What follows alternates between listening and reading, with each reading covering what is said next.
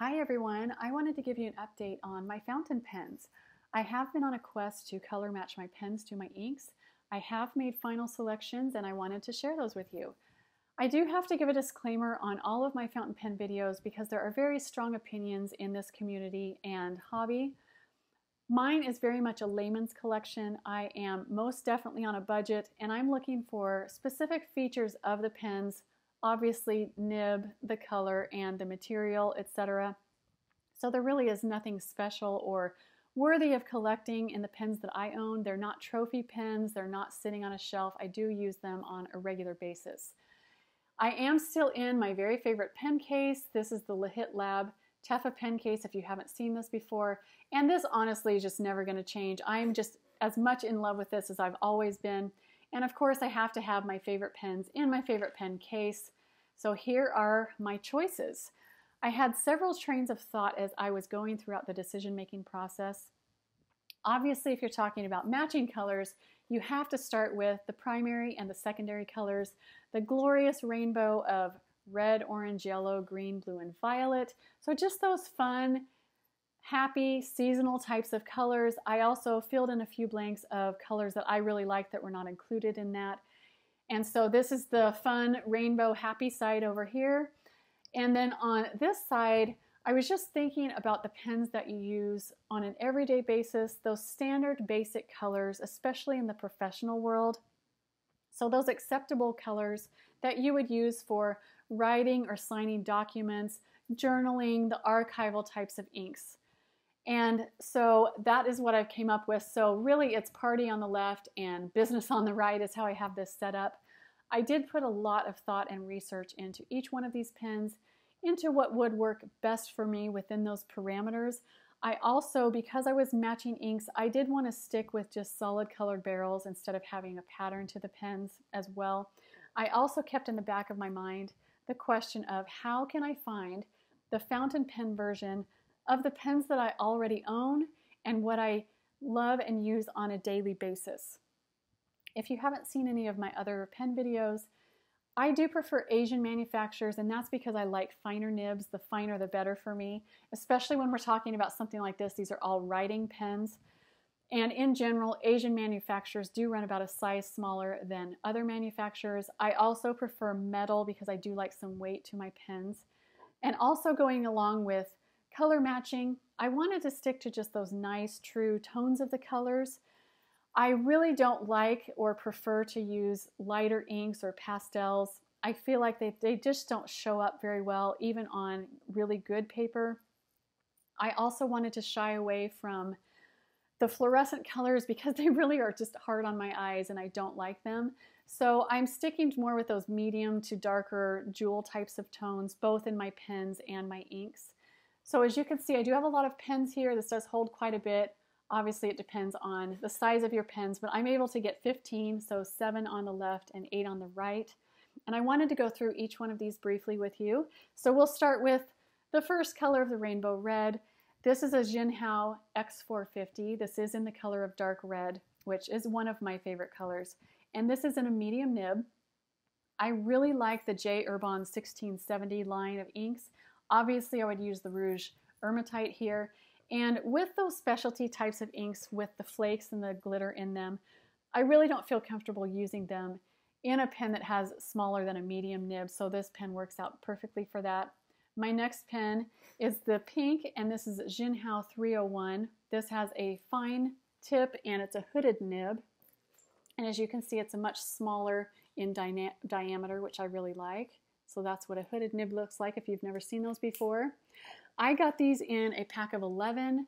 They also come in a pack of 8 and you can buy them singly, but I ended up with the set of 11 because this color and the turquoise and another one that I really liked only came in that 11 set, the larger set. I will link as many of these below as I can if you're interested in that.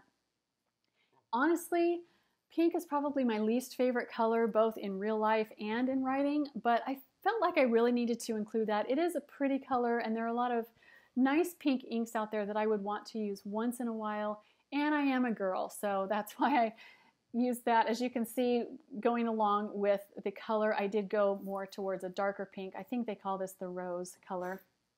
For my orange, I ended up with a Lamy All-Star, which means it's made out of aluminum. It has a little bit of weight to it, but not as much as some of the other metal pens. This is probably the only European brand that I own, and this is a German brand. This is in the color of copper orange. This came with an extra fine nib. And if you're not familiar with Lamy, they do have this brilliant line of easily interchangeable nibs. So I, of course, own all of them. It's going to be great to use. And they have basic colors of their pens that are there from year to year. They also have a limited edition that they come out with each year.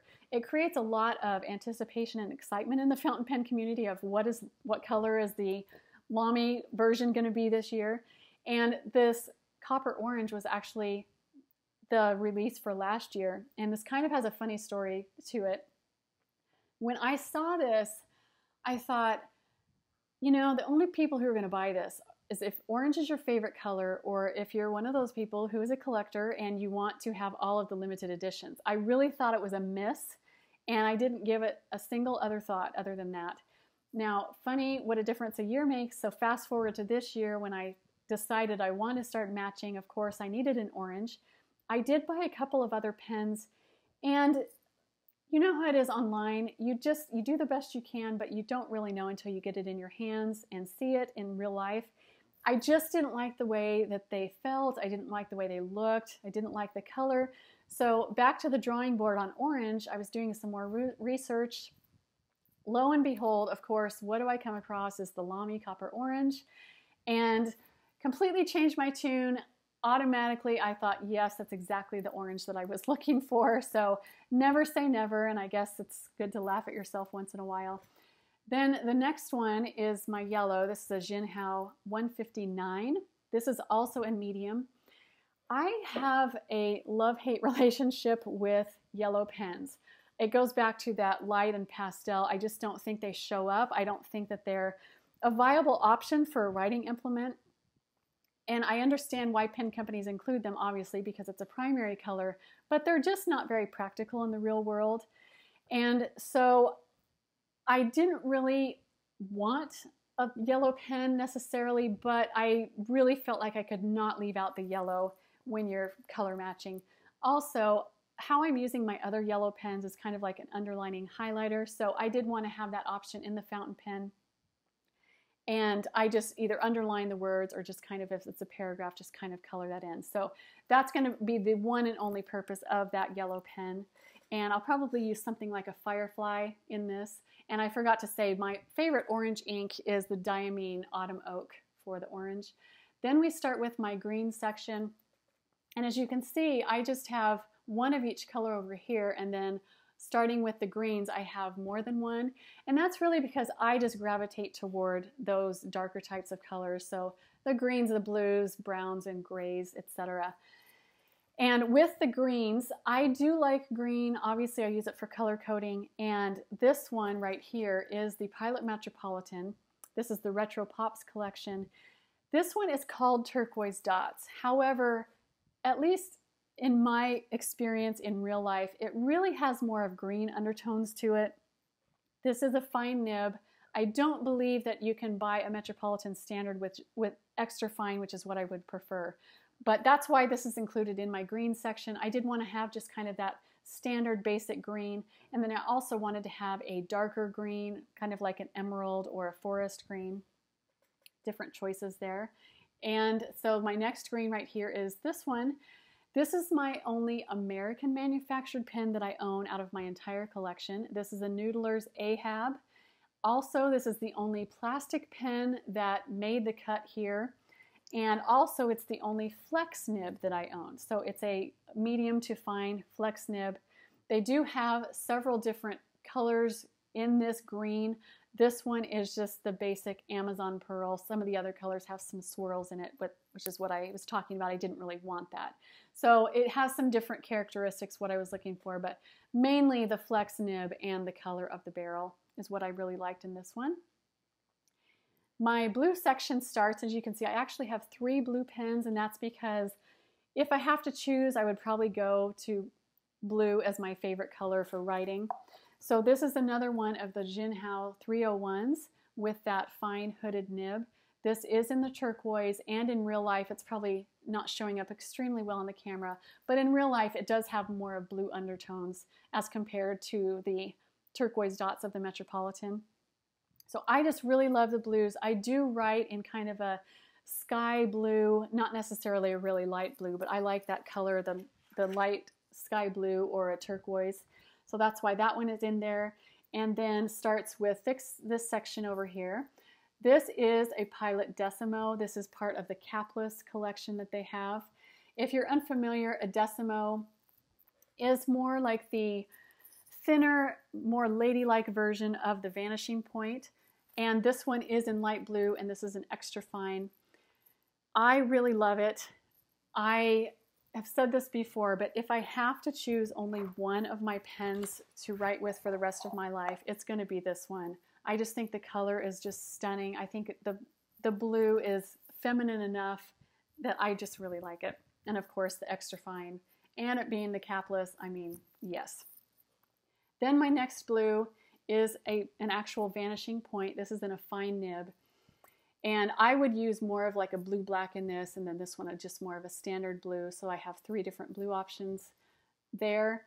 My next one is a Pilot Metropolitan, and this, when I bought it, I've seen it a couple different names, but when I bought it, it was called Violet Leopard, and this is in a fine point as well.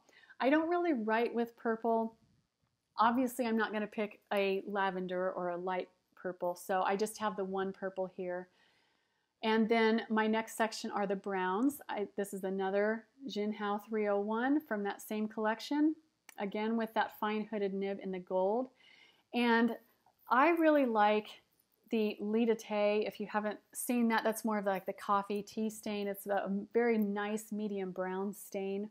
So I like that, but I also wanted to have a really deep, dark, chocolate kind of brown option, and so that's why I ended up with this one. And this one I'm going to show you because this was not included in the 11-piece set that I bought. I had to buy this by itself, and this one does not have a hooded nib. It's just a regular nib, and this one is in medium. However, since it is a Japanese brand, it writes more like a fine pen, and I really, really like that one. In my grays and blacks section, I have another Pilot Decimo. This is in a fine point, and they call this the dark gray. And really why I bought this is because I'm a Hobonichi lover, and with that wonderful gray grid on their Tomori River paper, it's a perfect fit. Then this one is a Pilot Vanishing Point. This one obviously is in black, and this is an extra fine nib on this one. I also had, this is the way my brain thinks. So as you can see, I've got 2 Decimos. I've also got 2 Vanishing Points. And I wanted to just cover all my bases here. So with my Decimos, the light blue is an extra fine and the dark gray is a fine. With my Vanishing Points, the dark blue is a fine and the black is an extra fine. So I just wanted back and forth between the two. And as you can see, with the blues as well, extra fine on the Decimo, fine on the dark blue, and then a fine on the dark gray, and then an extra fine on the black. That's just the way I think, and I'm happy with that. And then lastly, I have some white pens, and once in a while you do want to write with some white ink on a darker piece of paper. So this is what I was talking about, just having the option of replacing some of my other pens. So this is a Jinhao 321. This is also a fine nib. This is kind of similar, or their version of the Pilot Metropolitan, and this one also has a hooded nib on there. So that is it. I don't have any plans of buying any other pens. I don't even have any on my wish list. I did think about buying a brushed nib. It was on my wish list, but it really is not getting good reviews, and so I took that off, and honestly, I would probably use that extremely sparingly. So dare I say that I have obtained fountain pen piece here. I also wanted to mention here at the very end, because I'm very price conscious, that I did with my 15 pens, total them all up, divided them up, and the average price is $35. That obviously is expensive if we're just talking about pens in general, but for the fountain pen world, $35 for an average price is extremely inexpensive and reasonable. So I am very comfortable with my choices. I'm very happy. I'm sure like many of you, sometimes I just open this up to look at it because it's a beautiful site. So thanks for watching, you guys, and I will talk to you again soon.